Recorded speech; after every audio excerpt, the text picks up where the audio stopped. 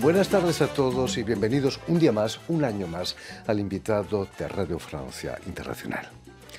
La compañía del bailarín español Rubén Molina estrena el próximo martes 14 de enero en el teatro Gymnase aquí en París, Mátame, espectáculo teatral en el que el flamenco es protagonista, pero en el que se rinde un verdadero homenaje a la belleza de la estética taurina.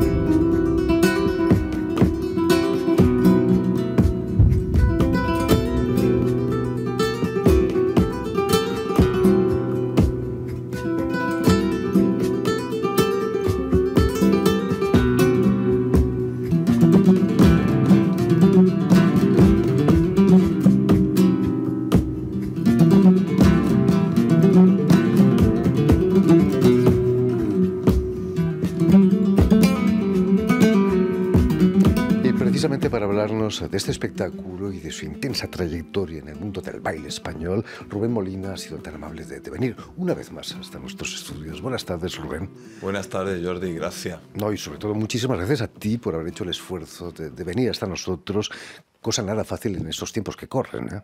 ¿Qué tal? ¿Todo bien el tráfico en París? El tráfico no está bien, pero nosotros intentamos luchar contra ello, ¿no? Naturalmente. Sí, para continuar. Recordemos a nuestros oyentes que has nacido en la ciudad andaluza de Córdoba en 1985 y que vas a empezar a bailar muy pequeño, de niño, ¿no? Pero me gustaría que nos contases si fueron tus padres los que te empujan a una academia de danza o eres tú el que realmente tienes ganas de bailar. En primer lugar fue mi madre la que me inscribió en una academia de barrio en Córdoba, y era tan pequeño y no me sentía bien, no quería, fui un día y dije, esto no va para mí. ¿Qué edad tenías? No, pues yo creo que tenía como 3, 4 años, o sea, era realmente muy pequeño, ¿eh? Pero bueno, gracias a mi madre descubrí también por primera vez lo que era flamenco en un estudio dentro. Y luego ya fue gracias al gran realizador español, Rovira Veleta, con el film de la película de los Tarantos, donde cuando vi a Antonio Gades bailando por la Rambla de Barcelona, dije, yo quiero hacer esto y lo quiero hacer de esa forma tan natural y tan buena, y esa es la lucha de llegar hasta ahí, ¿no? Sí. Ahí Antonio Gades bailaba una farruca, creo, ¿no? Sí. Su farruca. Su farruca. O sea, en Barcelona hay una tradición flamenca, pero los catalanes no son muy dados al flamenco, ¿no? Pues yo ahí pienso que sí. O sea, quiero decir, la realidad es que hay una afición enorme en Barcelona, hay una calidad artística enorme. O sea, hay unos artistas ahora súper emergentes. Ha habido también históricamente, pues está Carmen Amaya, por ejemplo, que mayor referente de flamenco. Sí, en Barcelona el flamenco está muy presente y pienso que cada vez más, y hay una calidad enorme, o sea. Hay Poveda, por ejemplo. Es por ejemplo, Miguel Poveda, como bailarines actuales, pues para mí son amigos míos y son personas que están creando cosas maravillosas.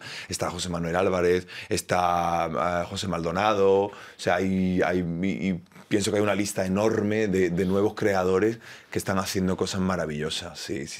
Rubén, Nieves Camacho va a ser tu primera profesora. ¿Es cierto que te ponía vídeos para que te empaparas de flamenco?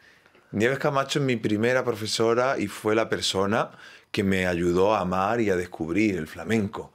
y a transmitirme la pasión que ella tenía por el flamenco, que dura hasta el día de hoy, después de 30 años, ¿no? O sea, que que eso es maravilloso. Y ella, yo recuerdo de irme a su casa, ya fuera de la academia, vente a casa, y de ponerme vídeos, y mira esto, y mira, sí, de abrirme todo un mundo, ¿no? De posibilidades, de no limitarme a lo que ella me enseñaba, sino decirme, hay un mundo por delante y yo te voy a dar todo esto a tu servicio para que tú te empapes y trabajes y decidas lo que quieres hacer con tu lenguaje. El vídeo es una herramienta indispensable hoy en día para los bailarines, coreógrafos. ¿Cómo se las arreglaban antes? No se podían ver los espectáculos de 50 años atrás. Te voy a contar un secreto, hasta qué punto yo miraba los VHS, que era lo que había en la época, que tenía que terminar pegándolos con celo, porque los reventaba. O sea, yo no sé si era de tanto verlos, rebobinar, pero era una locura, era una locura. Yo de pequeño estaba obsesionado con y grababa, ¿no? Pues grababa. Tenía la suerte de vivir en Andalucía, que había muchísimas emisiones de televisión de flamenco, grababas y luego volvías a ver y te inspiraba y trabajaba y estudiaba. Fantástico. Sí. Vas a dejar tu Córdoba natal para instalarte en Madrid con solo 15 años. Eso es vocación, ¿no? ¿Fue difícil para ti dejar tu familia y instalarte en Madrid? Eso es vocación absoluta, ¿no? Y responsabilidad, y también tener la suerte de tener una familia que te apoya desde el minuto cero y que te apoyan y que te tiran para arriba y te dicen que vas a conseguir lo que quieras con trabajo y esfuerzo y entonces sí, claro, es una responsabilidad muy fuerte, pero de todas formas, un bailarín ahora está más diversificado, yo creo, el hecho de poder trabajar en otras ciudades, ¿no? En España, pero en el momento estaba todo muy concentrado en Madrid. Estamos hablando de que estaba todo muy concentrado en la capital. Grandes academias de baile, ¿no? En Madrid. Amor de Dios, referente mundial del flamenco. Yo soñaba con Amor de Dios desde pequeño, de ir a Amor de Dios a estudiar. Y luego también, pues evidentemente, a nivel de conservatorios, pues estaba muy desarrollado también, teniendo la suerte de que mi formación en Córdoba fue muy buena también. Yo tuve la suerte de tener grandes maestros, podría citar a mucha gente, o sea, en flamenco, pero como Inmaculada Aguilar, por ejemplo, que fue otro pilar muy fuerte para enseñarme a amar el flamenco y a descubrir, a estudiar la técnica, y ya no solo el flamenco, sino de todo lo que va alrededor, la danza, que es mucho más grande y que ese es mi lenguaje a día de hoy, que no está limitado por algo que sea como solamente el arte flamenco. Vas a participar también bailando en varias óperas en España, pero sobre todo en Roma, en Italia. Vas a trabajar en una traviata que dirigía Franco Zeffirelli. Son momentos que no se olvidan, imagino, ¿no? Son momentos que se quedan y son momentos que sigo utilizando y poniendo al servicio de mis creaciones. Porque escuchar a Franco, ver cómo Franco dirigía o creaba o estudiaba la luz o estudiaba la decoración o el vestuario, era un todo. Es que era todo el mínimo de detalle, y yo a día de hoy soy muy exigente con mi trabajo gracias a haber tenido la oportunidad de cruzar a grandes realizadores como Franco Zeffirelli, claro. Que nos dejó una traviata precisamente cinematográfica maravillosa, ¿no? Con Plácido Domingo. Fantástica película. Noi siamo matadori es lo que canta el coro cuando tú seguro estabas bailando allí en la traviata. Ahí está el germen de Mátame, lo que vas a estrenar en el teatro Gymnase aquí en París. El germen de Mátame está ahí, hay una gran parte que está ahí. Volvemos a que es, digamos, una retrospectiva de todo mi trabajo siempre. Y también hay un paralelismo con Mátame, porque hablamos de la presión social. Hay un paralelismo con el 2020, digamos, con las redes y con todo, que todo está bien, que la imagen está bien, que todo tiene que estar bien. Y hay mucha gente que te pone en contra de muchas cosas porque hay que seguir un camino. Nosotros tenemos la suerte, los creadores y los artistas, de no entrar en política, por supuesto, pero sí de poder contar historia y hacer reflexionar al público también sobre esto. Y aquí se habla, de cierto modo, se habla de la muerte, ¿no? Se habla de la muerte de la persona y se habla de la muerte del animal. O sea, de la presión social te puede llevar a muchas cosas al final. Precisamente en el 2013, no sé si por presión social, vas a instalarte aquí en París. ¿Qué fue lo que te atrajo de la capital de Francia? Hombre, París ha sido siempre para mí, yo creo que para todo bailarín, ¿no? Bailador, un referente muy fuerte en arte en general, no vamos a hablar solamente del baile. Y para mí París era un referente, pues ya te digo, enorme. Nunca había pensado vivir en París, fue muy por casualidad realmente. Fue muy por casualidad, las cosas se fueron enganchando. Estaba en un cambio de periodo de mi vida de cosas. Había trabajado mucho como intérprete. Tenía muchas ganas de lanzar mi carrera como creador. Y pienso que París me dio la oportunidad de lanzar mi carrera como creador, claro, porque... Quizás aquí en Francia se protege más a los bailarines, a la danza en general. Hay más subvenciones. Se estimula más a la creación. Sí, se estimula muy... Es difícil también, porque nosotros, quiero decir, tenemos una carrera que es muy complicada, que es corta, entre comillas, es corta, hay mucho trabajo, mucho esfuerzo, mucho cuidar lo que hago, lo que no hago, porque, ¿verdad?, a nivel físico, a nivel psicológico hay que estar siempre muy fuerte y muy preparado. Pero sí que se cuida más, sí, hay que decir, o sea, sí que hay un cuidado. Pero España está evolucionando, yo lo estoy viendo, hay una evolución, hay propuestas muy fuertes en danza en España también. Yo pienso que la danza está cogiendo su sitio en el mundo, más y más fuerte, sí, sí. Esperemos. Y 7 años después, estrenas, después de varios espectáculos aquí en París, estrenas el próximo 14, Mátame.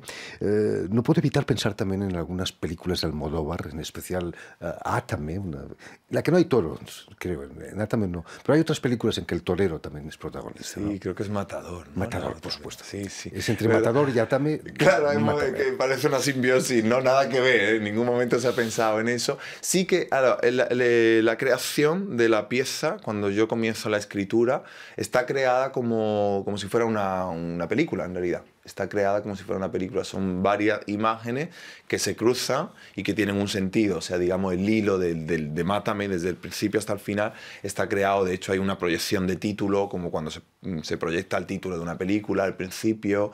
Es muy interesante cómo se ha creado. Por eso también hago colaborar a Nuria Legarda, que me da Y firma la puesta en escena. Claro, que hace una puesta en escena maravillosa junto a mí para poder potenciar todo eso, todo lo que ella trae de teatro, ¿no? Del trabajo teatral físico, que es muy fuerte y que nos aporta muchísimo para llegar a construir, digamos, una película sobre la escena. Es la idea. Sin texto, ¿eh? No hay texto. Tendrás que invitar a Pedro Almodóvar, ¿no? Por supuesto, Pedro Almodóvar está invitadísimo. Si nos escucha, ya lo sabe. Claro. Estamos viendo unas imágenes del espectáculo vestido de luces. ¿Qué se siente cuando uno se viste de luces? Uno se transforma, ¿no? Porque por una vez, y por eso yo también quería contar la historia de un torero, porque nosotros estamos acostumbrados a la luz, los bailarines, estamos acostumbrados a entrar al ruedo, o sea, a entrar a la escena, a dejar la escena, ¿no? A mí me gusta salir de escena y como... Y todo lo que pasa en 5, 10... O sea, todo se queda ahí. No puedes volver a rebobinar ni a rehacer. Entonces, en cierto modo, es salir al ruedo y entrar, ¿no? Al protegerte y al vestirte de luces, ya te estás transformando. O sea, hay una época, hay un peso, el traje tiene un peso, tiene una rigidez. Tu movimiento está limitado, o sea, de hecho se ve en el vídeo, ¿no? Tú no tienes el movimiento como cuando está con algo elástico que puede... No, ahí está mucho más... Entonces, tu movimiento se condiciona y se transforma. Un torero, al final, es un bailador, un bailarín. En la tauromaquia hay un arte de movimiento impresionante. Y un bailarín puede ser torero también. ¿No te has planteado ponerte delante de un toro? Eso no me lo he planteado, Jordi, no me lo he planteado. Eso me da un poco de miedo, la verdad. Olvidamos muy a menudo que se la juegan los toreros cada tarde en la corrida, ¿no? Hombre, el torero se la juega muchísimo. Claro, es algo muy fuerte, ¿no? Hay una intensidad, te estás poniendo delante de un animal y hay una confrontación con el toro enorme. Sí, o sea que es algo fuerte, como trabajo... Es impresionante, ¿no? El trabajo Si es difícil ser torero, imagino que es mucho más difícil ser mujer de torero, ¿no? Pues de eso habla también la obra, ¿no? Hasta qué punto la mujer del torero, ¿no? Esto es una creación, yo digo. La obra está inspirada en Manolete, no es una biografía para nada, está inspirada en Manolete. Yo leí una de su última biografía en mi último viaje a México y esto me consternó porque era algo como muy fuerte la vida de Manolete y todo lo que había alrededor de Manolete, alguien tan famoso, tan fuerte, ¿no? En Estados Unidos, en esa época, y ves también el papel de la madre, el papel de la mujer, ¿no? Me imagino que siempre tiene que ser como un último adiós. De eso habla la obra también, del último adiós, cuando el torero se va al ruedo, ¿no? Tanto para la madre como para la mujer. O sea, me imagino que tiene que ser algo fuerte y duro. Y al mismo tiempo me imagino que si ellos han decidido también compartir su vida con alguien que hace ese trabajo, pues me imagino que habrá una parte de placer también en todo eso. sí, claro. En tu espectáculo no hay sacrificio, no hay sangre. ¿Qué les dirías a tus espectadores que ponen objeciones a la corrida, por ejemplo? Pues yo le diría a los espectadores, a ver, la realidad del espectáculo es que nosotros ni estamos haciendo ni una apología, ni estamos simplemente hablando del papel de alguien muy conocido, en este caso un torero que cuela perfecto, o sea, que entra perfectamente y que se hace la simbiosis con el flamenco. Y luego yo le diría, bueno, que si la gente quiere probar y experimentar y ir a ver y sentir lo que es una corrida, ¿no? Y la belleza que tiene la corrida, porque es evidente, o sea, a nivel estético es algo impresionante, que lo prueben. Yo luego imagino que habrá gente que esté en pro y habrá gente que esté en contra de la corrida. Nosotros estamos muy lejos de todo eso y de posicionarnos en eso, porque nosotros al final lo que estamos es creando arte y utilizando esta herramienta para contar esta historia. Evidentemente esto habla de la tradición. Mátame habla de la tradición española y de todo lo que va, pues el flamenco, el toreo, la risa, el drama. Hay una parte muy lorquiana, hay momentos muy lorquianos también dentro de la obra, y de mi cultura andaluza y española. Sí. Imagino que lo mejor para ti, un gran éxito, puede provocar que salgas por la puerta grande, como los toreros. ¿Tiene puerta grande el teatro del Gymnase? Si tiene puerta grande el teatro... Para salir a hombros, quizás, del público. Ay, no creo que salga a hombros, pero en todo caso no debería de salir yo solo, deberían de salir también mis compañeros. O sea, quiero decir, la obra, mis compañeros tienen un peso tan fuerte. Shagon Sultán, que interpreta el papel de la madre, que lo hace de una forma impresionante. Paloma López, que interpreta el papel de la mujer. Alberto García Alcante, que él también es el apoderado, que es muy fuerte como papel. O sea, los tres tienen un papel muy fuerte, y luego, evidentemente, a nivel musical, mis dos compañeros, Dani Barba y Cedric Dio, tienen un peso también impresionante porque hacen una música increíble. Entonces, hay que decirle al público que tienen que prepararse para llevarnos a todos y sacarnos a todos por la puerta grande del maravilloso teatro de Gymnase. Enorme. En fin, pues ya lo saben, tienen una cita el próximo martes, 14 de enero, en el Teatro Gymnase Maribel, aquí en París, para el estreno del espectáculo Mátame, de la compañía de Rubén Molina, que se va a estar en cartel hasta finales de enero, si no me equivoco. Hasta el día 28. Hasta el día 28. Dense prisa porque realmente vale la pena. Muchísimas gracias, Rubén, por haber estado aquí con nosotros. Permíteme que también dé las gracias a Vanessa Loiseau, que nos ha preparado la realización del programa hoy, y sobre todo a nuestros telespectadores, porque también los tenemos, que nos siguen en toda América Latina gracias a una cadena de televisión uruguaya que se llama Canal U y emite desde Montevideo, allí justo en Uruguay. Y a ustedes, muchísimas gracias por su atención, y les emplazamos para una nueva edición de El Invitado de Radio Francia Internacional.